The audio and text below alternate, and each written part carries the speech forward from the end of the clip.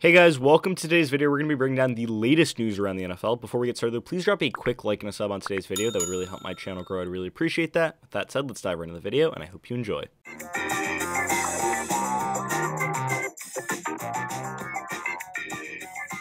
And now the Bears continuing to make moves. It's going to be DeMarcus Walker, the defensive end, former Titans defensive end, heading to Chicago. Per Mike Garafolo, he's going to get over $7 million per year over the next 2 seasons, is what the report says. I really like this fit with Chicago. You can never have too many pass rushers, and Chicago definitely needs some.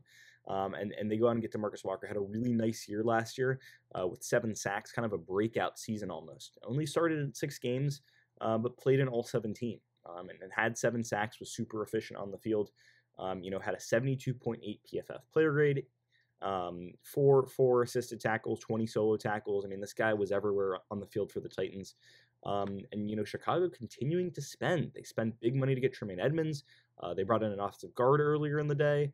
Obviously, they made the big trade, getting DJ Moore from Carolina, as well as tons of picks for the first overall pick. The Chicago team is going to be good next year. I really believe that they're going to have a lot of young talent. They're going to have a lot of playmakers, and they add some pass rushing here, getting DeMarcus Walker, who's been in the league since 2017. He's going to be going into his age 29 season, so you get him for the age 29 and age 30 season. With some of his best years of football still potentially here. So big year last year for DeMarcus Walker, gets a nice little payday. But I think this is a nice move from Chicago, adding some more pass rushing. You can never have enough pass rushing, adding to the defense.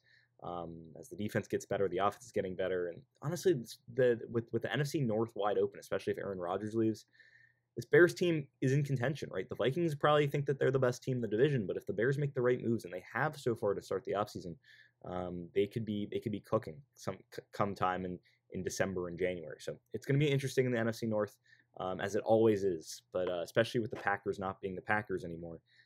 If Aaron Rodgers does indeed leave, and hopefully for the New York Jets he does, then I think this NFC North is going to be interesting. But nonetheless, DeMarcus Walker to the Bears here, it's going to be a little deal here, as the Bears continue trying to add pieces with some of the most cap space in the league. And with that said, that's pretty much going to end the video for today. Did you agree with my analysis? Why or why not? Leave your comments and thoughts in the comment section down below. I'd love to hear what you guys have to say.